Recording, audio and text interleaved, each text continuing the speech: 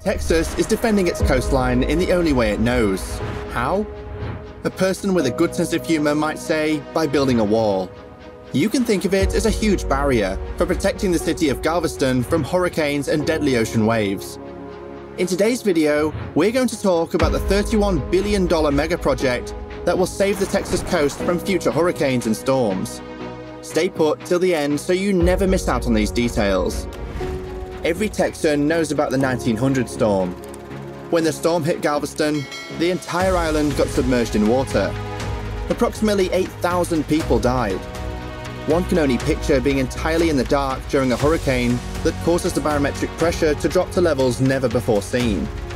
Hearing the cries of people dying all around you in a wrathful storm, while fighting for your own survival. After surviving the night, all that remains to be seen is a total disaster. They built a seawall to save the city from further atrocities, but even that didn't stand a chance against the 2008 Ike hurricane. In reaction to Hurricane Ike, Professor Bill Merrill of Texas A&M University at Galveston suggested the development of a dike. We now understand how this project got its name. The project would greatly improve the current Galveston seawall by including floodgates, giving greater security for Galveston, the Bolivar Peninsula, the Galveston Bay Area, and Houston. The barrier would protect the bay from all Gulf surges and would cross Galveston Island and the Bolivar Peninsula. But the question is, how will all this work? The $31 billion Ike Dike project will include parts like dunes, ring barriers, and gate systems. However, the main focus of the project is the gate system. The ring barrier is composed of 4 distinct types of gates that all work together. A wall will stand around 22 feet above the water's surface when closed, and will reach the bay's bottom. A facility on the eastern tip of Galveston Island will house the system's operators to control the barrier. This barrier will protect Galveston's most densely inhabited region from the storm-related bay and ocean water. A multitude of components will work together to give protection against a 14-foot storm surge. The following are some of the primary defenses that will be put in place to protect the island. Concrete flood walls will be built with an underground wide base and an upside-down T-shape. Flood walls will be supported at a 45-degree angle by poles submerged in water. Shallow water and navigation gates will be built between flood walls to allow water and boats to enter and depart off that bayou.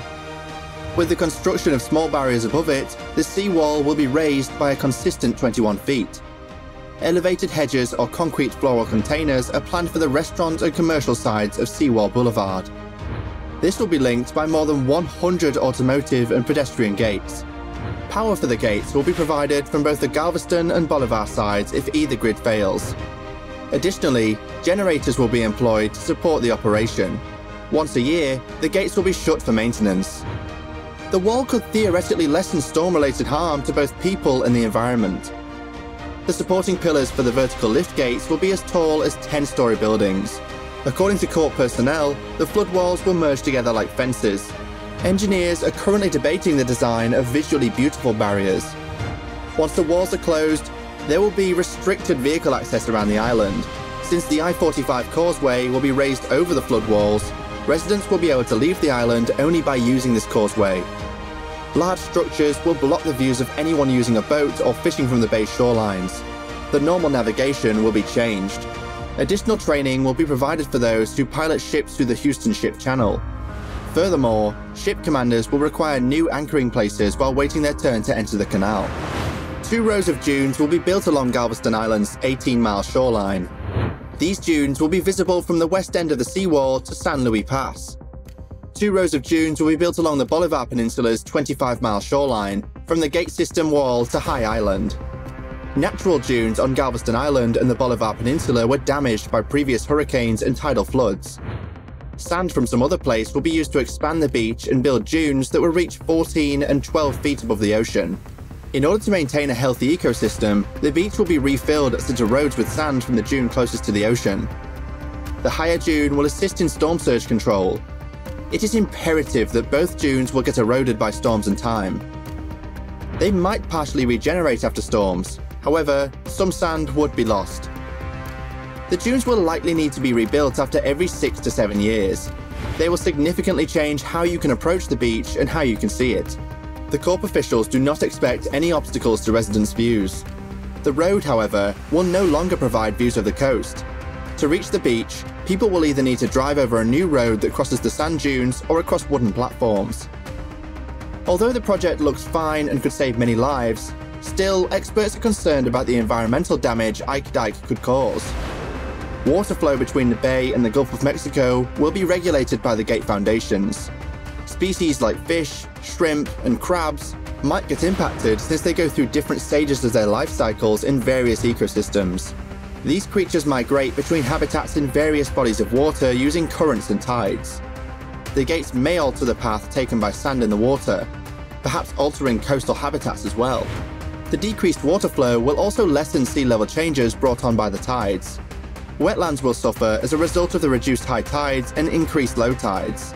Lower water quality may result from the bay not flooding the Gulf as regularly as it does at the moment. Another issue is that the foundation of the gates and barriers would deprive the bay bottom of habitat for the diverse and vibrant species. Furthermore, the barrier on Bolivar Peninsula would remove crucial bird habitats. One potential hazard is flooding. In case a storm surge is forecasted, the Corps will close the barrier. If the ocean and bay water levels increase outside the barrier, pumps will drive rainwater from city streets into the bay. These pumps are usually used to tackle minor floods. Since climate change is predicted to intensify precipitations, critics have questioned if the pumps inside the barrier would have to be redesigned to pump water more quickly. Engineers are already constructing pumps to deal with floods caused by high tides. The structure may lead to additional environmental dangers for the water and the land. Some of the barrier structures will expand on wetlands, limiting biological habitat. The gates and flood wall will occupy the area on the open bay bottom as expected with the gates across the mouth of Galveston Bay and may restrict water flow. The dunes may also have an impact on the environment. To build the dunes, the Corps will require billions of cubic yards of sand. And as the plan suggests, they will need more and more sand to replenish the dunes every 6 to 7 years. Environmentalists feel there just isn't enough sand available to substitute constantly. They have also highlighted worries about contamination in sand extracted from the bay bottom. After years of discussion, Ike Dike is approaching a conclusion in Congress. The Army Corps of Engineers approved the Dike proposal in 2018. The Texas legislature agreed to the barrier plan in May 2021.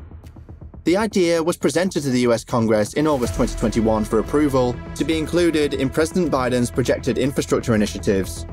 He is also anticipated to sign the legislation. The greatest uncertainty in the next months and years will be whether legislators will agree to pay for a complicated system that may or may not prevent the island and ship passage from suffering serious damage during a hurricane.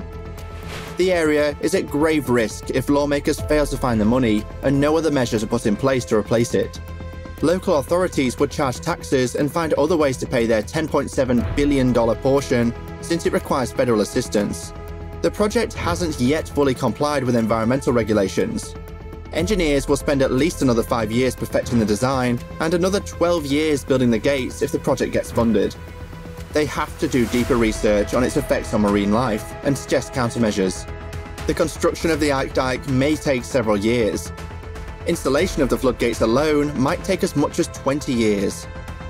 Considering all the factors and limitations, we think there is still a long time before we see Ike Dike in its final form. After all, a project of such huge importance needs deeper thinking. It requires more research and a limitless supply of money and resources to be completed within a time frame of 25 years. What do you think will be a success? Let us know your thoughts in the comment section down below. See you guys in the next one. Peace out.